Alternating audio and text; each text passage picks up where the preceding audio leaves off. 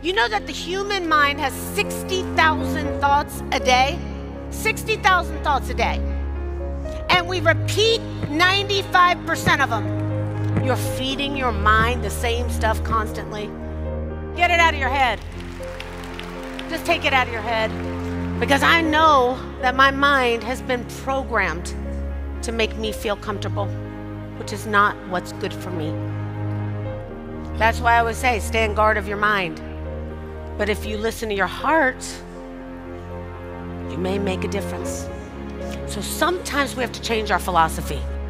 Things will never make you happy. Homes, cars, none of them put a smile on your face. But let me tell you what does. Progress. Making a difference. Turning the page.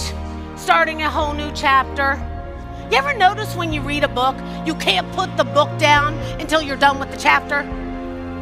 But for some reason in our own life, we just stop whenever we want.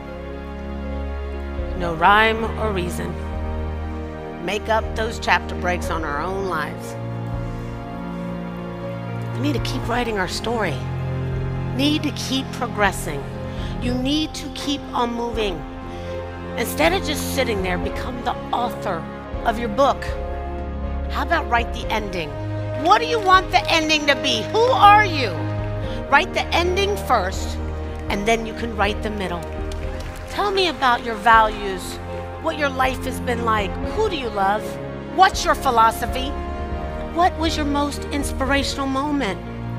What are those things that turns it into a bestseller?